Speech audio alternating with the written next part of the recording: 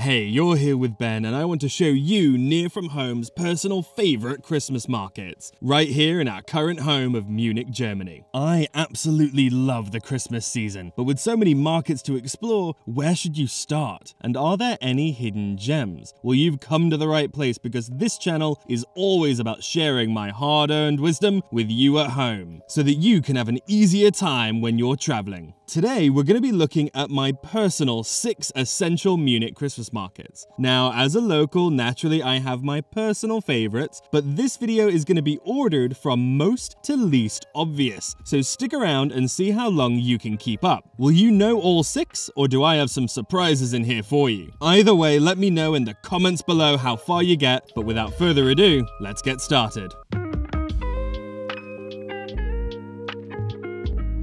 Let's get started with, of course, Munich's main central market, the Christkindlmarket at Marienplatz. Definitely the most obvious, but still entirely worth mentioning, as I think it can often be misunderstood by tourists. It's a bit of a labyrinth. You see, the core of the market is indeed held within Munich's main central square, nestled right up against the Christmas tree and our famous neo-Gothic town hall, which a lot of tourists seem to think is a church. But no, instead of merely being confined to that square, the Christkindlmarket spreads itself all throughout the Altstadt. In all though, this market in particular is incredibly typical. It's the calibrated meter stick that all other markets should be measured against. And I don't think there's anything wrong with that. If you're looking to eat your most traditional of snacks and buy your most traditional of knickknacks, then honestly, here's your place to do it. Which is why this market comes first in my list and should come first in your itinerary as well. It's really interesting to see how all the other markets coming later in this video will attempt to subvert the classic formula to entice you away. However, don't be too hasty or rush through it, as there's far more here to explore than you'd think. Specifically, its maze-like nature that I mentioned earlier, as this market actually spans the distance between the old fortress gates of Munich, those of Karlstor, Sendlinger Tor, and Isartor. Each gate has a completely different vibe, but since they wind and merge back all together in the middle, I personally don't consider them different markets,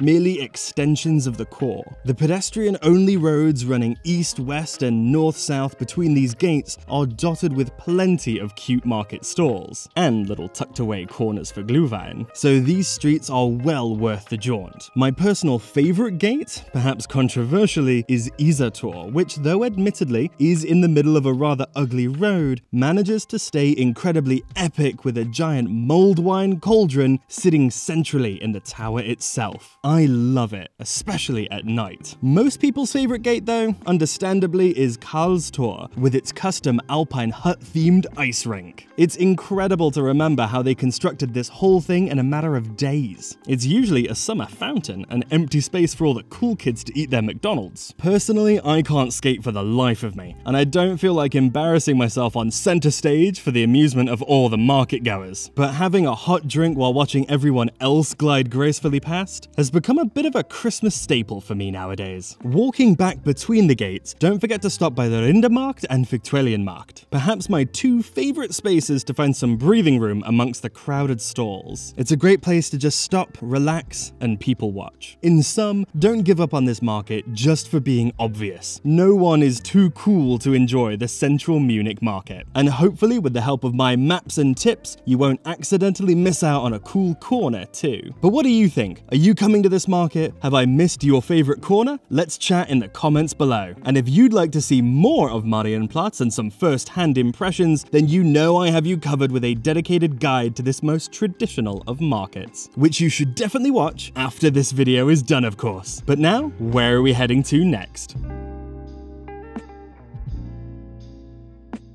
To the Chinesische Turm, of course, the second most obvious market to my mind, though pardon my pronunciation. It's a real tongue twister. If you've been reading blogs or looking on Google Maps, you might know it instead as the Chinese Tower. Much easier. This market blew me away during my first ever Christmas season here in Germany. How could you ask for anything more? And how can a city market have such a woodland feel? It's unthinkable, which is why the Englische Garten is one of my favorite aspects about living in in Munich. This market also introduced me to Eierlikör, or Egglikör, the strong, tastier cousin to eggnog, which the lovely market lady was more than merry to give me as many samples as required to get me hooked. Mission accomplished. I love the forest village vibes here, and though yes, again, I know this is a pretty obvious suggestion, it's still one of my absolute favourite markets as a local. I just can't get enough. Plus, this market is perhaps the most kid-friendly of them all, especially when it snowed, since child and child at heart alike can have a go at curling in front of the masses or end up joining in an impromptu snowball fight in one of the surrounding meadows. The food, drink and crafts are all pretty similar to what you'll find in Marienplatz, but this ambiance cannot be beaten. If you want to see more though, I actually included this market in the exact same video I mentioned earlier, all about the 3 biggest markets in Munich, so if you were on the fence about giving us a like, subscribe and watching some more Christmas market content, then hopefully by now I'll have you sold. You need to visit this traditional snowy Christmas market. This video is clearly jam-packed with a ton of markets and hard-earned recommendations. I bet a few of you have even already begun taking notes and planning future itineraries. You're my favorites. But unfortunately, once this video is over, I can't really help you anymore, unless you DM me on Instagram. I mean, you can't exactly replay this video when you're strolling around Munich sipping on Glühwein. So to fix that, we've gone another extra mile just for you and created a ton of complete itineraries, suggestion lists, and guides available for you at this link, nearfromhome.com/itineraries. Scan the QR code, click the link in the description, and take Near From Home with you in your pocket. This is the first time we've ever done anything like this, so I really do hope you appreciate and enjoy the extra effort. It's going to be a great way to support the channel, and the guides will include bonus recommendations that couldn't quite make it into the video, plus lots of behind-the-scenes notes and stories. My favorite feature though is how we've geotagged every single recommendation for you, so now you can stroll around Munich with Near From Home guiding you every step of the way, recommending our favorite spots that are close to you and showing you around. Naturally, you can send a tip and buy me a Glühwein if you're so inclined and think I've earned it. Plus, we're also now offering itinerary spot checks and planning support too. So if you've got a trip that's pretty much done and you just want to get a second pair of eyes in my opinion, then I've got your back. So please do check out that link and support us if you can. But now, we've got more markets to visit.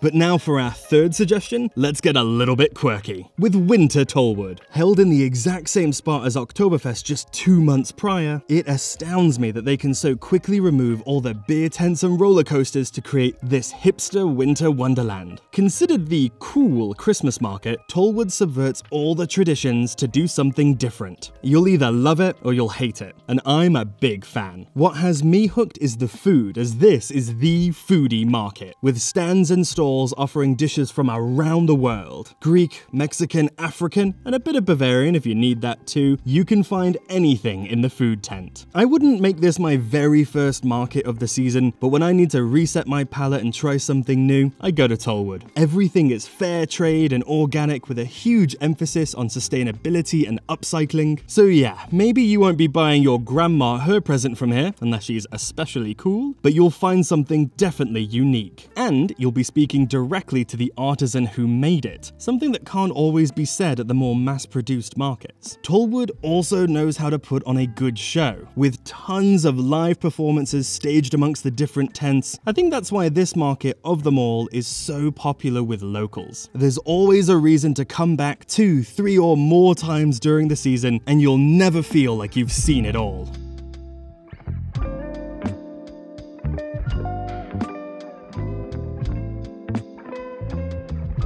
Now, Tollwood was the last of our large Munich markets. It's all small local stuff from here on out. So how are you doing? You keeping up? Have you known them all so far? I mean, I hope so, but I wonder if you'll be familiar with what's coming up next. Oh, and if mentioning Oktoberfest perked your ears earlier, and you want to compare fall versus winter festivals in Germany, then may I recommend our Oktoberfest without the tourists, as it's probably been one of my favorite videos to shoot ever, and I'm sure you'll love it. Now, onto the locals markets, starting with the medieval market, because no lie, this is one of my favorites in all of Germany, and the one one that I, as a local, just keep coming back to again and again. Though that might be because I'm a bit of a dork and love anything medieval themed. You've all seen how I talk about fortress walls on this channel. And even though this market might be quite small, all of the little details are on point. Every stall is completely unique and immersive. I can spend longer in this tiny market than I can in many of the bigger ones. There's just so much to look at and do. No repetitions. The crafts are all unique and interesting, the performances are lively and fun, but the real star of the show is the food and drink. Leave your simple mulled wines and Christmas cups at home because this is an old school mead market. Incredible. But my favorite drink to get here is the Feuerzangenbowle, a dressed up mulled wine topped with a high proof rum soaked sugar cube that they've lit on fire. Best seen at night, dropping delicious caramel directly into your cup. It is fantastic. And the fact that these drinks all come in themed clay goblets, I'll tell you, it's the first time I've ever truly wanted to leave the cup deposit behind and take one home for myself. In fact, maybe this year, I think I will. Sorry, Camille. It's not all drinks though.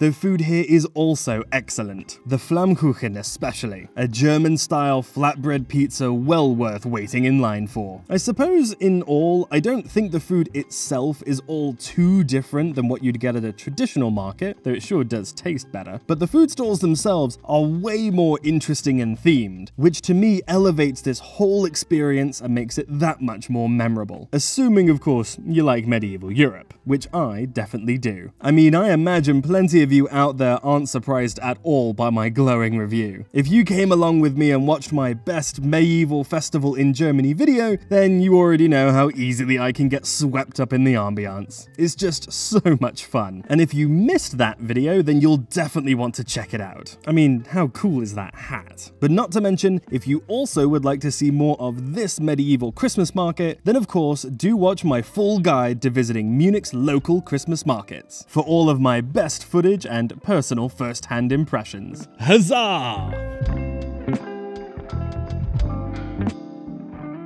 But what if you aren't obsessed with the 1200s though? Where do traditional Christmas-loving locals go? Well, I've asked around and the current consensus is that the very best local spot to visit is the Heidhausen Christmas Market. Whereas all the other markets today have attempted to subvert Marienplatz's formula to do something different and add a spin, Heidhausen simply took it at face value and elevated it directly. It isn't quirky or different, it's just better. With a smaller and local residential vibe, this is a market for the people who live here, versus Marienplatz, which can be a little bit of a main market for visitors. Here in Heidhausen, this is a traditional city Christmas market at its best. The food is the same, but nicer, and the knickknacks are similar, but made by artisans. And all in all, there's just a much more relaxed and family-friendly atmosphere. Let me put it to you this way. The people that came here to the Heidhausen market didn't come because there is a Christmas market. They came because they live here, because they always come to Heidhausen on a Sunday, because it's always a lovely and pleasant place to be, to catch up with friends and let the kids run around. It just so happens that when they show up in December, they can swap out their summer Aperol spritzers and t-shirts for bundling up and grabbing a Glühwein. So if you want to get a glimpse at what it's really like to live in Munich at its best, and why I struggle to imagine living anywhere else, you need to check out this market.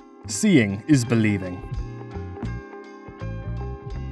Lastly, I have a special spooky treat to round out our essential Munich market, that admittedly is less of a market and more of a special event within one. That's right, we're finally going to talk about a Krampuslauf, an incredibly awesome event that feels as though the best parts of Halloween and Christmas made a mashup. For those of you not in the know, Krampus is an ancient figure in Alpine folklore, a horrifying sidekick to his buddy St. Nikolaus. The Krampus rules the naughty list, but instead of giving out coal or stoic disapprovals, Krampus deals in cold hard beatings. The Krampuslauf is essentially a parade, and it's your safest introduction to this Christmas-themed demon goat monster. They happen all throughout the Alps, but Munich's is one of the largest. Special Krampus clubs come from all over the Alps to strut their stuff down our central streets. Marienplatz obviously being the best place to view the action. You might have noticed the incredible variety amongst their costumes, and how each group will build a spooky theme from which to build their outfits. Undead warriors, fluffy moss-ridden monstrosities, all the horns you could ask for. These outfits are unbelievable, and they look even more impressive in person. My favorite part though? I love watching cruel parents push their children to the front of the crowds as the kids reconcile in real time with their past behaviors. Have they really been good? The performers naturally will try to scare you, so be warned, you may get a smack or a light caning if you step out of line, but they won't break your bones at a Krampuslauf. Probably. So how did you do? Did you know all of these markets, or did I have some surprises in here for you? I really hope I did, so let me know in the comments below. Getting to share these essential Munich Christmas markets with you has been awesome, and I hope you leave this video not only feeling inspired to visit Munich during this most magical of seasons, but I hope I've also helped empower you to get out there and make some memories for yourself too. Between this compilation video, my new online itineraries, and my first-hand impression full guide videos, I really do hope I've managed to give you all you need to get out there and dive right in. If you haven't watched all of my Christmas guides, then make sure you do, as if you've made it this far and enjoyed this video, then I know you'll love them too. Lastly, if you wouldn't mind liking the video if you've liked it and subscribing to the channel if you think I've earned it. Supporting the channel really is as simple as that, and it means the world to me. Again, here's the link to my online itineraries if you need it, and I'll see you soon for even more amazing Christmas market content. It's gonna be a long winter, and I've got some amazing places to show you. You're not gonna want to miss out.